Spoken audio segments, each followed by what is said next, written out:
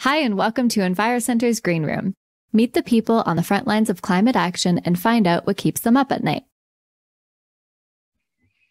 I'm Mandy, and this week we're joined by Emma Gammans, Communications Lead Futures Lab.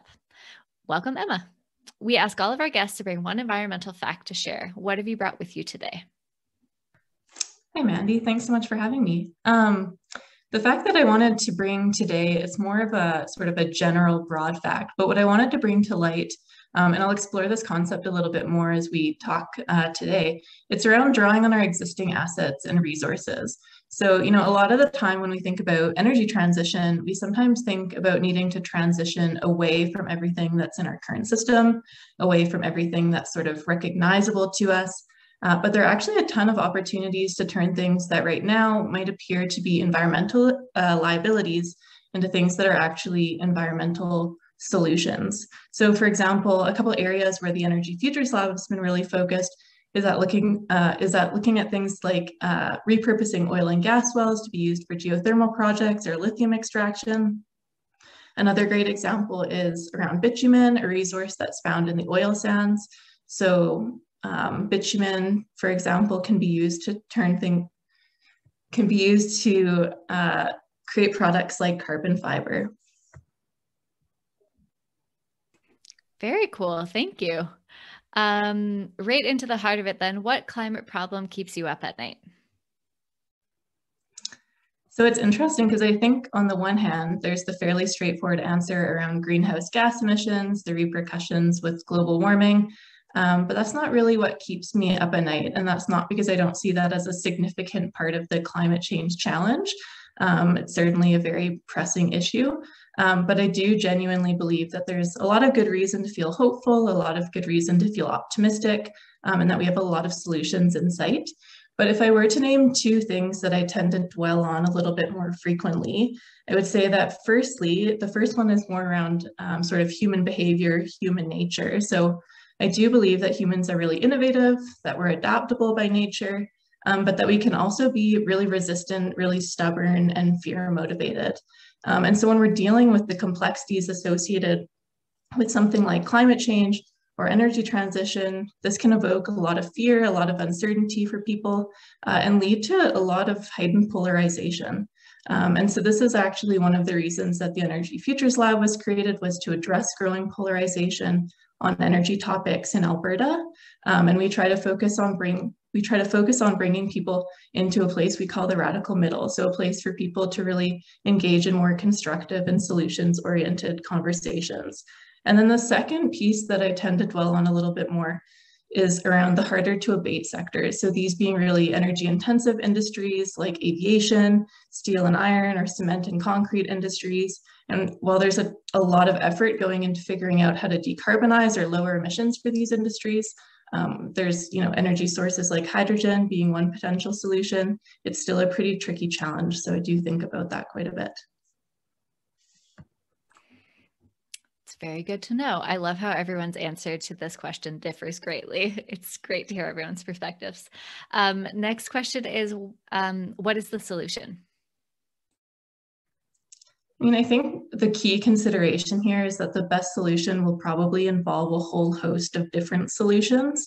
So thinking about, climate change and energy, I often think about how different solutions can complement one another. So, with the lab, a big part of what makes our work so special is the emphasis on systems thinking. So, the acknowledgement that, change to one part of the system can have a ripple effect, and that we really need to come at the system from different angles, employ different solutions, which can very likely be complementary, but might also be targeting different challenges. So, for example, carbon capture, utilization, and storage is set to play a pretty big role when it comes to the global energy transition. But we're not just going to look at CCUS and say, okay, we've spent some time focusing on this and now we're done, it's time to move on. We're going to look at CCUS or we're going to look at wind energy and how all of these different solutions can come and play together in the same space to address the same challenge. And so I had brought up, at the very beginning, the ability to look at existing assets and resources as well. And so there are a lot of solutions that are even right in front of us that we can get creative about, and kind of like repurpose oil and gas wells for geothermal or solar sites, as one example. Thank you. So you've spoken about the solutions. I love that you indicate that it's obviously a multi-layered approach. It's very complex. There's not just one single solution. So what do you think is in the way? I mean, yeah, I mentioned the polarization. I think that's definitely one of the big hurdles for us to kind of keep leaping over. But I also think that there's a really big need for collaboration. So in the lab, we focus on bringing people together from across different sectors, different levels of government, academia, artists, oil and gas experts, people from clean tech, and a lot of other industries as well. And I really like to think that, this kind of cross-pollination can become central to addressing climate change and energy transition. It's not siloing our work. There's an interconnectedness between all of these different solutions. So being able to see that technology and new policy and education all sort of weaves together can definitely help us move forward together. So with those in mind, how can people help? I love this question because I think people play such an important role in enabling change. So for starters, I think it's worth mentioning that different people will have different roles to play depending on their expertise, depending on their passions. But let's just say that we're talking about the general public, maybe people who aren't working in fields focused on climate change or energy every day. I think the role of education really can't be overemphasized.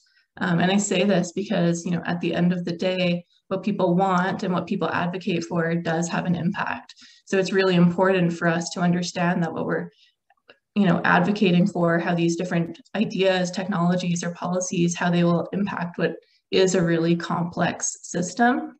And then for people who, maybe do work in these fields, or people who share a strong understanding of the system, I think there's also a critical need for collaboration that I kind of spoke to earlier. So no one person or organization or even one sector is going to be able to single-handedly address energy transition. So I think being able to see the opportunity in cross-pollination to share ideas, to share questions, technologies, is a really big way that people can help.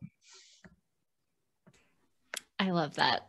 Collaboration. Collaboration is the key across all of these. So finally, the last question, what is the good future? I mean, for me personally, as well as the Energy Futures Lab vision, there's, net zero by 2050, or hopefully by 2050. But what I really hope to see is also move away from putting all of our eggs in one basket. I'd really love to see a future where we've got resilient and robust systems, so a whole bunch of different energy types, in the mix together, different players at the table. And then another piece as well, and we've heard a lot about this, especially in the last year, is around a just transition. And so I'd love to see these commitments to social justice carried forward. And I just bring that up in this conversation because there's so much overlap between social issues, climate change, energy transition, and being able to move into a future where energy is not just affordable, but it's also accessible and reliable for everybody is an absolute must in my mind. Thank you, Emma, and thank you for joining us today. You can find out more about our work and sign up for our newsletter at EnviroCentre.ca, and don't forget to subscribe on YouTube.